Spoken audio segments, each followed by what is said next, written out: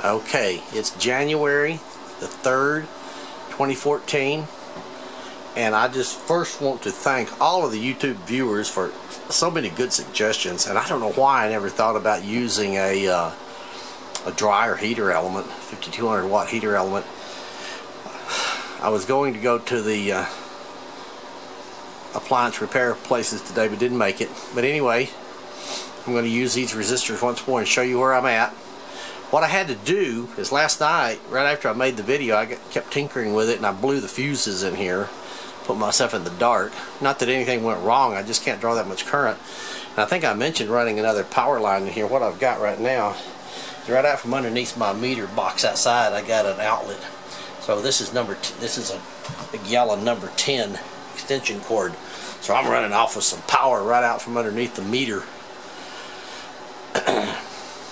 So I don't have voltage drop. All the little things add up.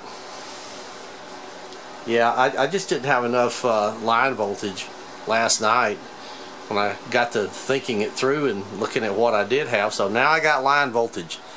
And when I crank this thing up, I'm going to run it up to, I don't think I've shown this yet. This is an old triplet. It'll measure 6,000 volts. See, there's 1, 2, 3, 4, 5, 6. It's on the 6 kilovolt scale. See, there it is right there. That's the only meter I got that'll measure anything this high. So I run it up to right in the middle. Now this variac is way too small, but so are my dummy loads. I'm going to build a dummy load as suggested by some of the YouTube viewers. But let me show you what I can get out of it now. I won't run it long because I don't want to catch the place on fire. But I'm going to run it up here, all the way here. See, there's my 3 kilovolts. There's my output, 1357. There it is right there. That's what's driving it. And there's the plates. They run. I've got a reasonable amount of experience with these types of tubes, and that looks quite normal. Absolutely beautiful. They seem to kind of overwhelm the camera. They're actually orange, but the camera seems to accentuate them. Turn this thing down. I can see the heat rising off of these resistors. I don't know if you can. Anyway, that's it.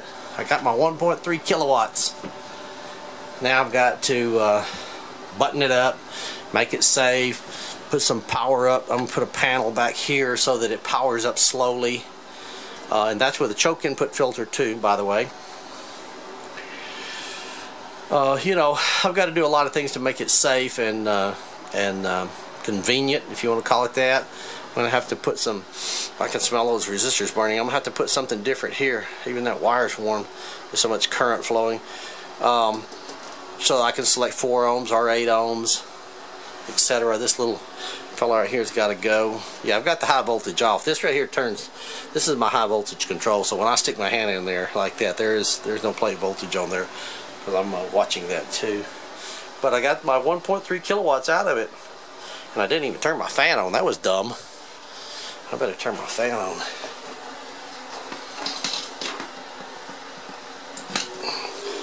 That was dumb.